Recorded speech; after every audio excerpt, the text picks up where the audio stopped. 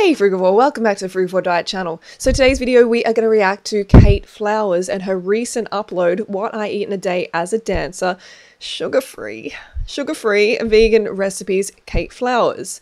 So some of you have suggested this video as a reaction and that's what we're going to do today. But before we move forward, definitely take a moment now to vote on the video, whether it's an up or a down. And sometimes YouTube actually takes the votes off the video, believe it or not. A number of you have actually said that your vote has been taken off the video and you've been unsubscribed. So just check that, make sure you're subscribed, make sure your vote is actually staying on the video.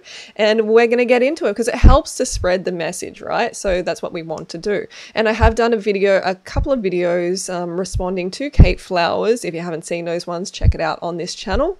But this one already, red flag, huge red flag, because it says sugar free. All right, and that just means satisfaction free. You're not going to be satisfied because you are a high sugar animal. So where do humans land?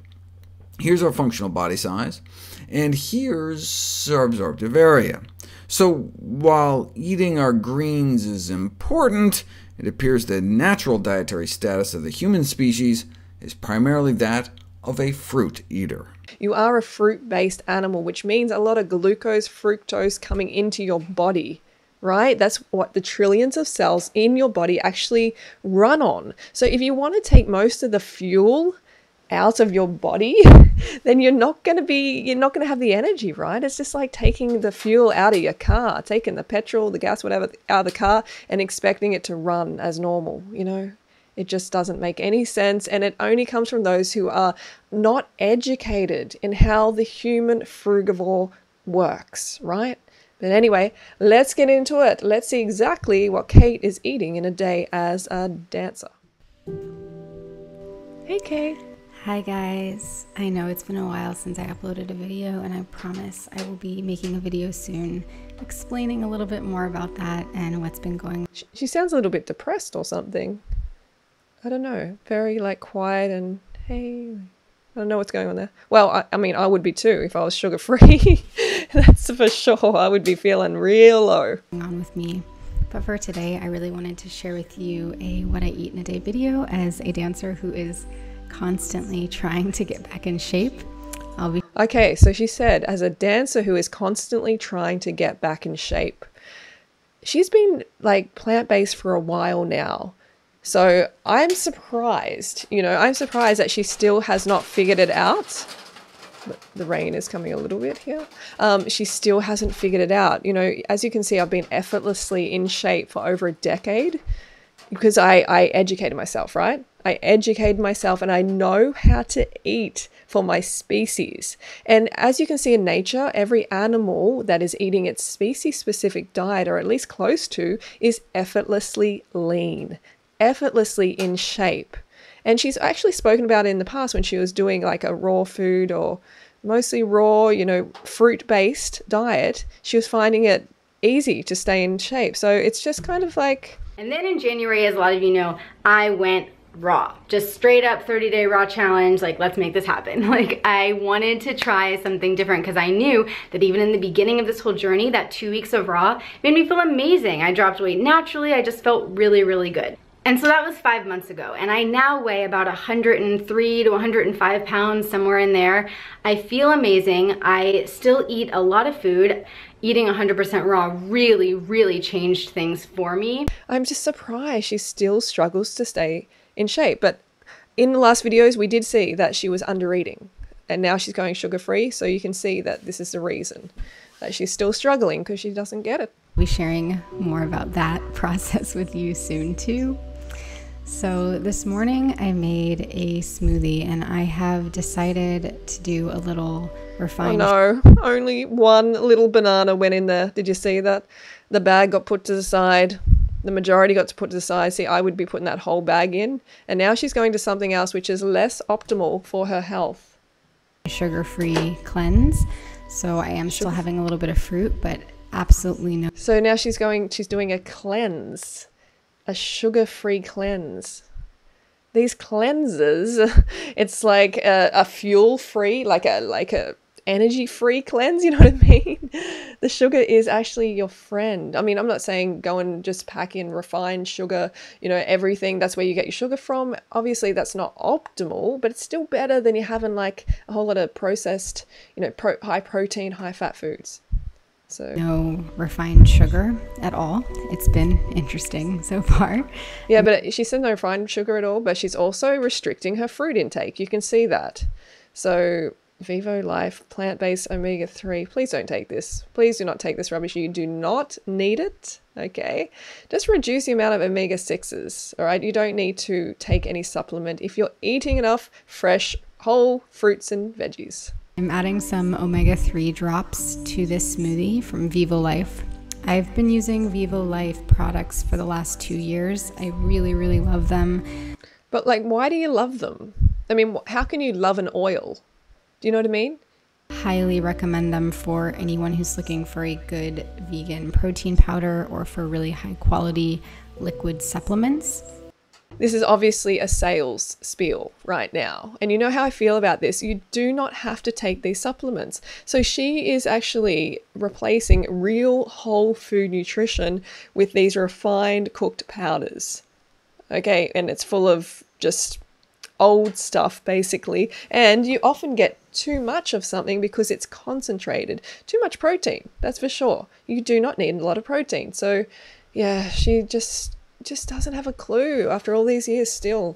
They are my absolute favorite out of anything I've tried so far, so I will link them down below for you if you want to check them out, and I will leave a discount code for that as well. Yeah, of course you will. Also in this smoothie, as always. All right, so half a frozen banana. She didn't even have, oh gosh, she did not even have a whole banana. This is extremely sad. And half an avocado. Wow. So you can see here that this is a high fat, high stimulant. She's got the cacao powder, and you might be like, oh, it's just a tablespoon. That's actually a lot. And this is a strong stimulant. It has caffeine in it as well. Don't fool yourself. And chocolate protein, we don't know what's in that, right? More cacao, chocolate, hemp seeds, vanilla extract, not a big deal. Peanut butter. Okay, so she's got 1 scoop of peanut butter, unsweetened almond milk. Wow, it's a very high fat, higher protein, low sugar, there you go, low fruit, low energy smoothie to start the day. This is a shocker. Hard on digestion, very hard. Takes a lot of energy away from your digestion to process this, away from your body to process this in digestion. I have some spinach, some hemp seeds, frozen banana. I also have frozen avocado in there, and a... Wow, seriously, having a roasted peanut butter, roasted peanuts for breakfast is not, sure, it might taste yummy, but that is not going to give you great energy, that is for sure, and it's going to interrupt the flow of sugar into your cells. A large spoonful of peanut butter. That's my peanut butter dance. Damn, that is it. That is it for breakfast. This is not a lot of calories. This is not a lot of real nutrition, you know? A lot of processed stimulants, high fat, high protein, roasted peanuts. Hopefully it's organic. Hopefully the peanuts are organic because of the glyphosate risk. Meal is definitely a large green smoothie. That is not large. First thing in the morning. What's For this? me, mornings are a really sacred and special Okay, so it's sacred and special because she has the drug ritual going on here. time of the day. You can see It that. prepares you for the entire day. That looked like some rich coffee there, but maybe it's not coffee, but what else could it be? Day ahead of you. You can wake up feeling good or bad, but you always have the decision to do something to change your mood, to start your day on the right foot. To change your mood, yeah, to take drugs. Drugs will help change your mood. Caffeine will help change your mood. We know that, right? Because it is a psychoactive stimulant. So she's using this to change her mood. You know, you don't want to be hooked on drugs. You don't want to have, you know what I mean? Something that is going to change the way your brain functions and your body functions. Be forced into that in order for you to feel like you can start your day. You know what I mean? And it's just a clear indication that she has a deficient diet, that she is like propped up on this drug. She's not having real food for to break the fast, she's having drugs and powders and, you know. But you have not been taking at least 20 or 30 minutes for yourself in the morning. I highly recommend you set aside that time, because... And the way I feel about ballet is like it just ruins bodies. It ruins women's bodies and men, I guess, as well. It's good that she's moving her body, but it's not really too strenuous, right? And that's because she's not having a lot of sugar to power, you know, something a little bit more intense. Just having a little mango snack, and this one is called, the variety is called coconut cream. I know it's delicious, but is she only having half a mango? Tell me this is not true. This is the individual who used to eat a lot of fruit and you claim it was like amazing and that kept her in shape and everything, and now she's eaten half a mango. What happened to Kate Flowers? What happened to what I thought she had some education, but it doesn't appear so. Got it locally in a small fruit farm here, and let me just tell you, it's probably the best mango I've ever had in my life. You know why? Because when you are restricting your fruit and your sugar intake, when you do have sugar, when you do have fruit, you're like, it tastes extra good because the brain is like, yes, you have got what we need, get more of it. You know, that's like an incentive, that good tasting flavor, you know, incentive to eat more. Having a Buddha bowl / salad type of meal, chickpeas, quinoa, lettuce, avocado, some veg. Wow, so there's not a lot of sugar again.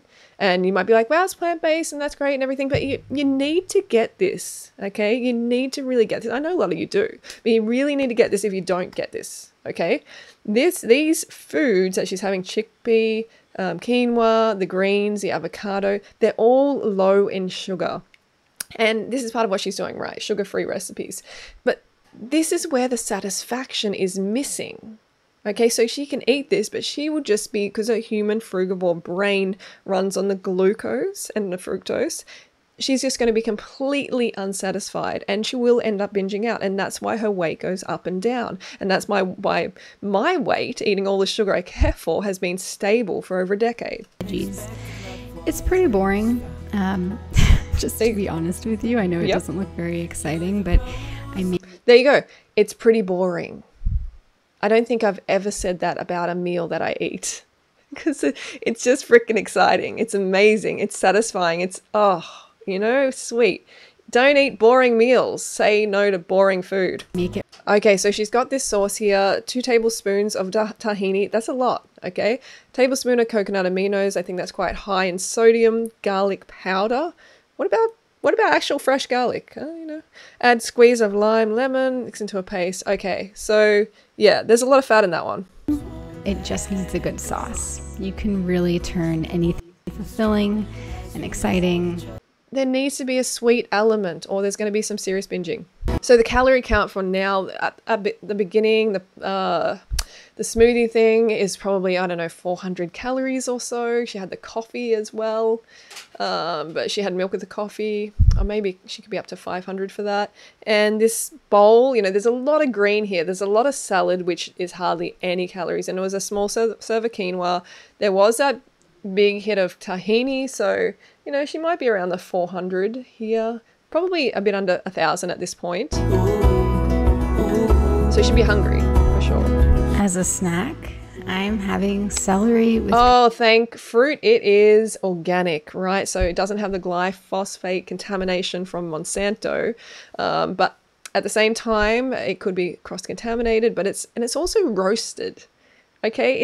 It's not good for the oils when you roast them. They become rancid. It's not good for your body to take that in, okay? It's really not health-giving. Peanut butter. If it's been a while since you've had this, or if you've never had this, I highly recommend it because it's a very, very...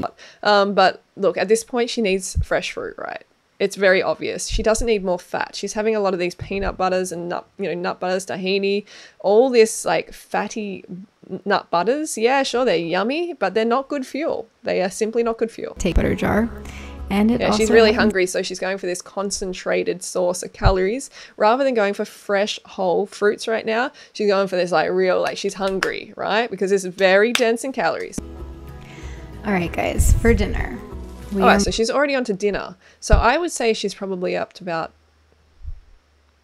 1100 calories maybe? We're making a Tex-Mex sort of bowl with crispy tofu, starting with sauteing some onions. Okay. But the most exciting part about this recipe, just 5 minutes even. Tofu. Then you're going to take some tapioca flour. Flour. You can also use cornstarch, Okay. mixture stuff. And then just toss them around. It's always great to see tofu instead of an animal, right? But like Kate is plant-based, so we expect to see that. But yeah, tofu, there's not a lot of like usable until they're nutrition. fully coated. Then you'll just put some oil into a nonstick pan. Oh, okay. So it's quite a bit of oil there as well. It's not deep frying, which is great, but I saw, you know, it's splashing. It's splashing there. The lamp oil is in the fry pan, and now the tofu is going to absorb up the lamp oil. Let it heat up a little and toss your little squares in. That is Wow. all. That's quite a bit of oil. I'm adding some black beans to my... So you can see she's having a high fat, high protein diet here with not enough calories. Okay, so it's a calorie restrictive, high fat, high protein plant-based diet. This is not recommended. Okay, this is what makes you feel really unsatisfied, and this is what makes people go back to eating animal bits and pieces because they're like, I don't, you know, feel that good. I don't have much energy. What's wrong with me? My hair's falling out. You know what I mean? Like I've got deficiencies or whatever, which you would have on any diet if you undereat and you don't meet your nutritional needs. We are high glucose, fructose animals. So she's got a deficiency here, namely in glucose and fructose in particular. onion mixture, some more spices, chipotle powder, garlic powder, and tofu cubes. Whoa. Then after a couple of minutes, you will want to toss over your little tofu cubes. Oh, wow, that's burnt. So she's burning the tofu as well. I mean, like, I really recommend against burning your food. It becomes carcinogenic. It's, wow. And so that they get kind of crispy and golden on each side. Girl, that's not golden, that's black.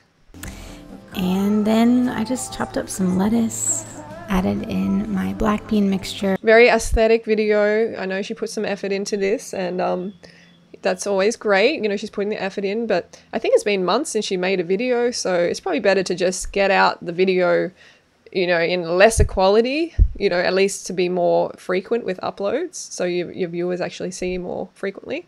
I was caught in that kind of quality trap as well, and it just long term doesn't work. Crispy tofu, which is so good, you have to try it. Added Where's in the a little bit carbs? more salsa, What? some organic brown rice, a little bit of lime. Wow, it's a tiny bowl. This is a tiny amount. I'm sad for Kate. I'm literally sad for Kate that she feels like she has to eat this little in order to get lean long term. Cream. Oh gosh. Thick vegan sour cream. There she goes again with the fat. The excess fat is just crazy. Sister, this is going to make you like store this excess fat, which is not readily used as energy by the body. Why would you not give your body the energy that it requires? Like just straight away, fruit just pops it right in there for you. And some avocado as well. But if you want that Okay, so she's got a big whack at avocado. sour cream recipe, just follow my Freedom Food link.